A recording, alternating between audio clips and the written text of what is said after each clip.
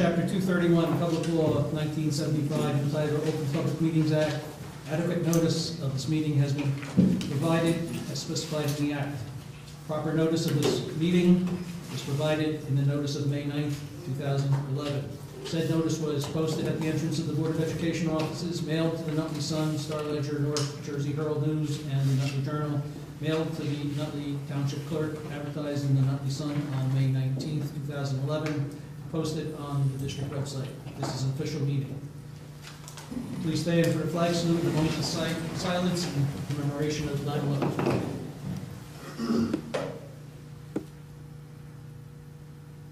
Pledge allegiance to the flag of the United States of America and to the republic for which it stands, one nation, under God, indivisible, with liberty and justice for all.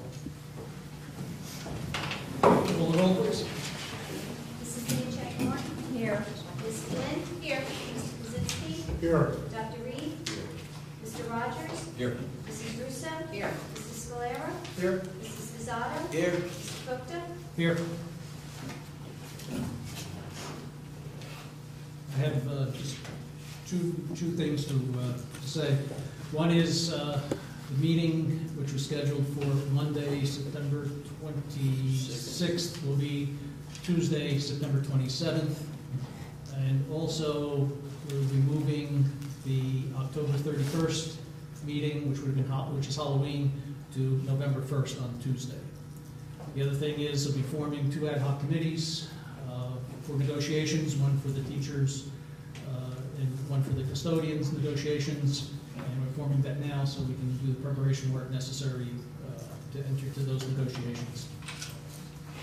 Superintendent's report. Thank you, Mr. Cook. There is that age-old, it seems age-old now, Staples commercial, where you have parents gleefully tripping through aisles to the sounds of Andy Williams. It's the most wonderful time of the year. And I can honestly say, as the superintendent of Nutley, that in spite of the children who are drearily trudging along behind their parents through the aisles, it really is the most wonderful time of year to be an educator. Here in Nutley, buildings are open, faculty and staff are back, and the students have returned for another exciting year. I want to thank Ms. Jamens, Mr. Riga, Mr. Nicolette, and his staff of custodians, maintenance, and grounds workers for the absolutely incredible job they did ensuring that our buildings were ready to open. We are currently working on one issue that arose at Spring Garden School due to the recent rains. Due to a leak in the roof, the floor has begun cupping. We're working with the construction manager and the roofing and flooring companies to rectify the situation as quickly as possible. In the interim, students are able to use half of the gym for their class activities, and a message was posted to the public by the new Spring Garden principal, Ms. LaGuardia, on the school's website. We kicked off the year as a staff here at the middle school. This week we opened as a group and discussed common vision and common language. Faculty and staff worked through true critical professional development sessions. The first framed our work with common language, establishing our goal and clearly defining the role of each member of our administration, faculty, and staff. The second focused on the district's new harassment, intimidation, and bullying policy in line with the new state requirement. The opening was the culmination of the diligence and collaboration of members of all areas of our staff. The leaders of our associations have worked with me continually through the summer to ensure a strong opening. I want to thank them. I also want to commend all the administrators and teachers who, in a very short time period, were willing to stand up as leaders amongst their peers over the past week, and the willingness that all of our educators have shown in participating in new kinds of conversations. Which brings me to the best part of opening the new year. Students. They are back, they are learning, they are in classes, in their activities, they are in our schools and on our fields and stages. We kicked off what I'm certain will be yet another successful season of athletic competition. There were dances held last week among other community events. In all, the Nutley School District is energized with the promise of another year, and I'm excited about the work to come. My wife and I had the honor of attending the 9/11 memorial service yesterday, and all I can say is that how moved both of us were with the involvement and connection of everyone in the community. For the school district, this year will mark continued engagement with our local stakeholders and consistent leveraging of technology in order to bring us closer together. And this year, this will be a year we continue all of our meaningful work, shaping the district and setting goals to ensure the success of all students and earning the trust and support of our entire community. Thank you. Board Secretary's report. I do not have one. committee reports. Before I ask for the committee reports, I just want to mention that we in touch with the chairpersons of each of the committees, that we have a meeting of the chairpeople with the superintendent and business administrator to discuss how we're functioning as committees in the structure.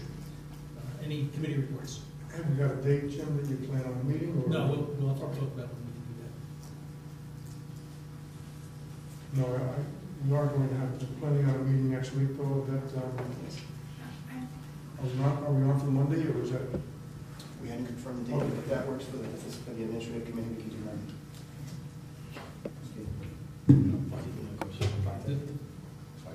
Five. And the finance committee meeting will be Wednesday at 4 o'clock. During this meeting of the chairs, what will you be discussing exactly? Is it? The role of chairperson, Okay. and that will be disseminated through the chair for the rest of the And then committee. it'll be We'll to talk all of about it. us. It'll be on those. Absolutely. Any other committee reports? If not, we now come to the portion of our meeting where we allow members of the public to address the board. In this section, we allow questions and/or comments on only the resolutions addressed in tonight's agenda. Our board regulations allow 20 minutes for these communications. Each person shall be limited to 3 minutes, and we ask you to try to stay within this requirement. Speakers may speak more than once only after all others wishing to speak on the topic have been heard. All statements will be directed to me as the chairperson, and no one may address the board members individually. Please be reminded that if your statement is too lengthy, personally directed, abusive, obscene, irrelevant, or redundant, your participation may be terminated. Please remember always to state your name and address each and every time you address the board. First person which will be heard, please come forward.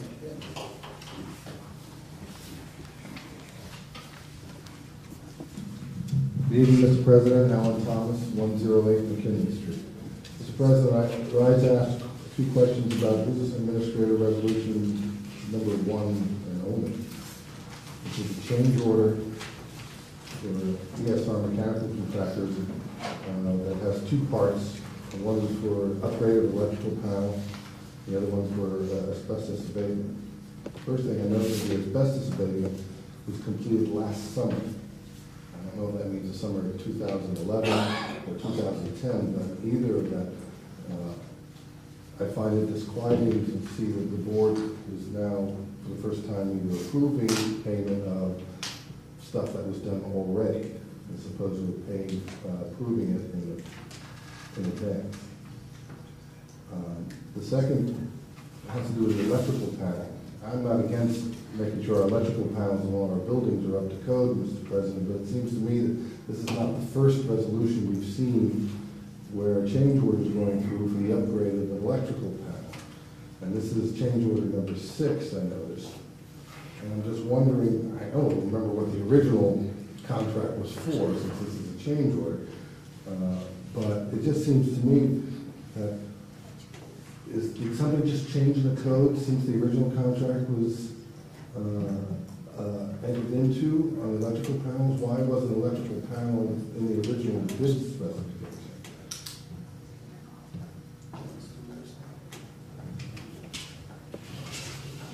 And if you don't have an answer, that's okay. We'll get it next week. This was in board briefing over the past couple of weeks, but my understanding is that when they did go through, the assumption was that these panels were up to code. And what they're finding is they're now able to open the panels, is that they are not, so we're to maintain compliance and make sure that our students are safe and bring them to the To clarify, if I may, Mr. Allen, we as board members had the same concerns. Obviously, we were concerned also. Same, almost identical question. And the feedback that we received is that at the time when they did put this panel in, believe it or not, it certainly seemed to fit the requirements that they needed then. Obviously, it doesn't do that now. I'm also perplexed on why this wasn't done at the time, but it needs to be done now to make that panel safe and be able to carry the load, so we need to go along with this, although we're all concerned that it should have been part of the referendum, or part of the resolution right from the beginning. Yeah, I appreciate that. I'm sorry, I have to work on it. I'm just wondering, who's accountable for this? we, obviously, the Board of Ed. Obviously, the Board is ultimately But responsible. obviously, some board members have been in touch with Mrs. Yeamans and the superintendent to hold someone accountable, or at least give us some answers on why we didn't start out with the right panel from the beginning. But that is being checked into, but I don't know at this time who was accountable. I mean, I'm just a plain country lawyer, Mr. Kaczynski, I know nothing about these things. But when I redid my kitchen, the first thing my electrician did when he came in to offer a bid says, "You're gonna need a new panel." I think the previous explanation, when we had similar kind of change order, is that when the architect comes in, he's not a licensed electrician, he cannot pull the panel off and look what's inside of it. And to do so, they didn't hire an electrician to do that. And now, as the electrician comes in and looks at it and says, this has got to be upgraded to be code, that's when you discover these things. But that's the way it is, and we want to have, as you say, we want it to be safe for the students, we've got to go forward with it. And, That's not the issue for me. I understand the issue. Your issue is who's going to be held accountable. I mean, didn't the electricians open up the panel? Not when the architects do the design, and the architects do it. Well, didn't electricians get an opportunity to inspect before they submitted the bid?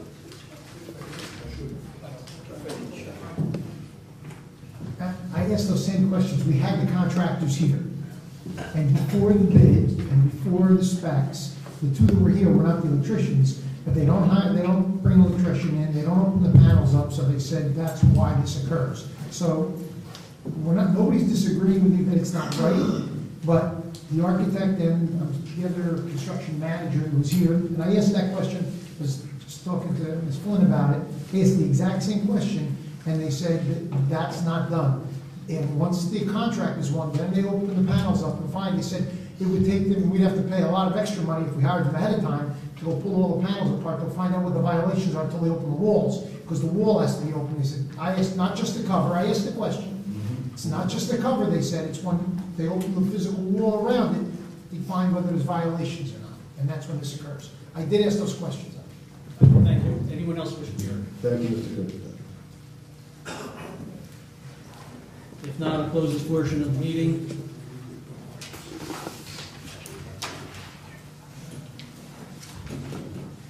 Ms. Flynn, would you move superintendent's resolutions 1 through 5, please? Mr. President, I'd like to move superintendent resolutions number 1 through 5. Yes, I'll second, and I'd just like to make a statement if I could on the, Well, now, discussion. okay, I'm sorry, Judge. Discussion. The first resolution, Frank Fonsesato, he, if the board members don't know, he was an outstanding fireman with the Township of Nutley, retired, and then came here as a custodian and served us well on the Board of Education. Frank is a dedicated man that's been through some diabetes issues in his life, and I wish him well in his retirement. Thank you. Any other discussion? If I could, just on Frank, even if he came in this building over the summer, because he really wanted to try and work, he was sitting on a chair just doing the combinations of the locks because his diabetes was getting so bad. So, I mean, he was dedicated, didn't use his sick time the wrong way, and in fact was trying not to use it to work on locks. So I just have to say the same thing about Frank. Thank you. Any other discussions? Not call roll, please. Mrs. Dancheck Martin? Yes. Ms. Flynn? Yes. Mr. Kaczynski? Yes. Dr. Reed? Yes. Mr. Rogers? Yes. Mrs. Russo? Yes. Mr. Scalera? Yes. Mrs. Bizzardo? Yes. Mr. Gupta? Yes. Dr. Reed, we move board administrator, board secretary's resolution number 1, please. Yes, Mr. President. I would like to move Board Secretary's Resolution Number 1, as stated. Second. Second. Discussion. Yes. Mr. President, like Mr. Kaczynski noted earlier in response, and everyone has noted in response to Mr. Thomas's comment, the change order process has been a little bit flawed, I think, in terms of giving us as board members sufficient information by which we can make a judgment.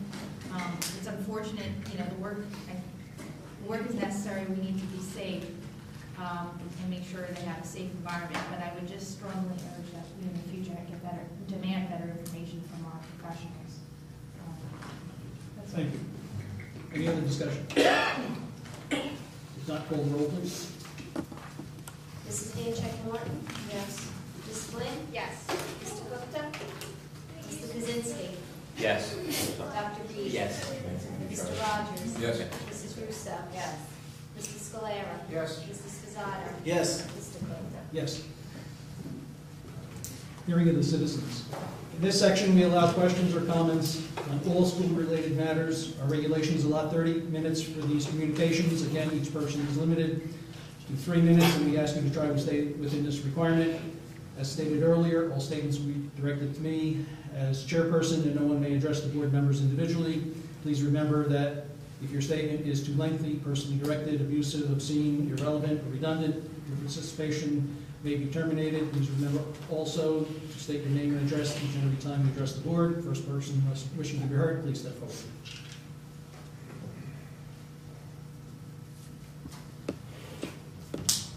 Hi, Chris Osija, 61 Grant Avenue. I'm here as a member of the Academic Booster Club, or more or less the coordinator of the Let's Learn program. I wanted to publicly thank the Superintendent and the Board of Education for their support of the program.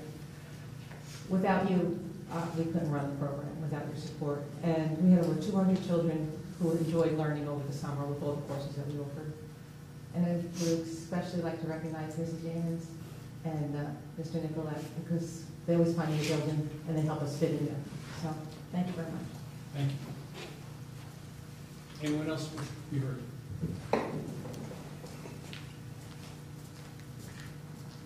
Thank you, Mr. President. Alan Thomas again. Mr. President, I asked that the superintendent post his encouraging remarks on the district's website so that everyone can be similarly enthused. I thought it was very nice, and I know it's already written down because I can see you reading it. So Yes, ma'am. it'd be great to have something like that on our website. I have another comment, President. Anyone else wishing to be heard?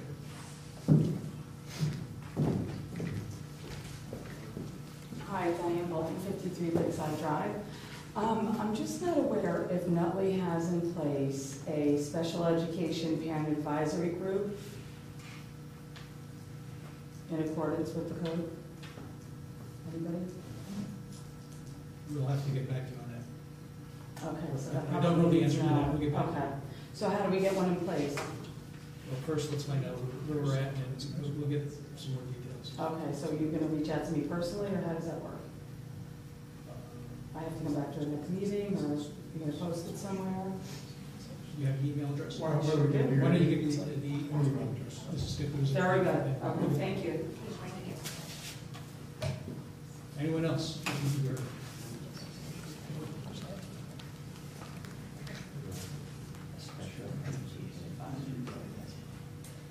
Shame Ms. Quirk isn't here because I'm sure she could answer that question. Mr. Thomas? Yes, Mr. I just have a question. I was reading the NJ Hometown Message Board. And, First mistake. Your first mistake. Could you please go forward? yes, thank you. And there was something posted there, and I would like to know whether it's true or not. You know, I'm checking to see whether what's there is actually true. And there was talk about, and it's funny because Mr. Lazarus mentioned the trip to Staples, because that was the subject of some postings, and some parents were expressing the wish that teachers would provide their requirements for their class before school opened, so there wasn't this big Wednesday night rush to Staples and things like that. And that got me thinking, do we really require students to purchase things so that they may be in class? And these kinds of things? I mean, I'm just curious, what kind of things are we requiring students to purchase to be able to participate in a class? Mr. Lazarus, would you like to start? As far as a requirement, I don't know any student who was turned away for not having anything on the supply list.